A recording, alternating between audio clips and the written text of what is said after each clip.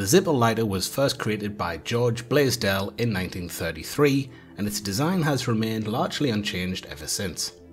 Each lighter is composed of a metal housing called the case. Opening the lid of the case creates the signature clink sound and reveals a piece of the Zippo lighter called the insert.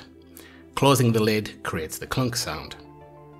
At the base of the lighter you can see some more information about its manufacture. Each Zippo is stamped with a letter and a number representing the month and the year that the lighter was created. F is the 6th letter of the alphabet, so we know that this Zippo left the production line in June 2015.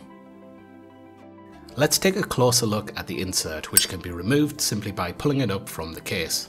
These small bulges on either side of the insert ensure a snug fit.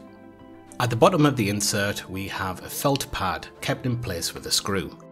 There's a hole in this felt which can be used either to store spare flints, or it can also be used as a fill hole. Alternatively, the felt pad can be lifted up in order to fill the lighter. Inside the insert we find a synthetic cotton wool-like material called rayon. This material acts as a reservoir soaking up the fuel. To fuel the lighter, we turn the assembly upside down, insert the nozzle of a fuel can and squeeze until the rayon is completely saturated with fuel. While Zippo lighters are often called petrol or gasoline lighters, the fuel it uses is actually a specially designed petroleum derivative made for use in lighters. You don't want to breathe in actual gasoline fumes. Snaking in between the rayon balls, you'll find a long piece of cotton called the wick. The wick is reinforced with strands of copper wire to maintain rigidity. Fuel is drawn from the rayon material up the wick, where it's consumed by the flames. Earlier I mentioned the screw that keeps the felt of the insert in place. This piece actually has a much more important function. If we take a look inside the metal pipe, you can see that a long spring is attached to the screw. We can remove the screw and place a piece of flint inside the tube. The flint will emerge at the top of the insert, where it's then impeded from coming out by a wheel.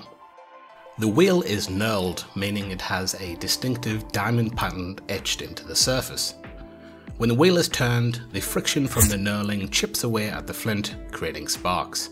The spring under the flint ensures that a firm connection between the flint and the wheel is maintained even as the size of the flint is worn down. Sparks are thrown into the middle of the insert's top, which is called the wind guard.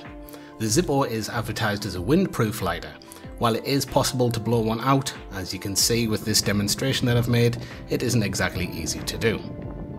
Inside the wind guard we can see the top of the wick. Since the sparks from the flint are very hot, they will ignite the fluid on the wick, creating a flame.